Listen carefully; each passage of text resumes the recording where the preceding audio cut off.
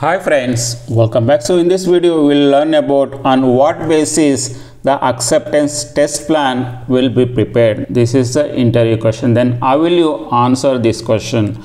Normally the acceptance test plan can be created by considering various inputs. The first one is we will be writing the acceptance test plan using the user stories or requirement documents. Whatever the information collected from the customer or clients are written in the user stories or requirement documents more on the customer perspectives. So we should refer those user stories or requirement documents. Second thing is we might require to discuss with customers as well in the form of formal discussions or informal ways, or writing emails or having a phone calls with the customers or a client. Even setting up the meetings, we can get more input from the customer for writing up the acceptance testing plan. And the third one is the project plan, or even we call it as a test plan as well.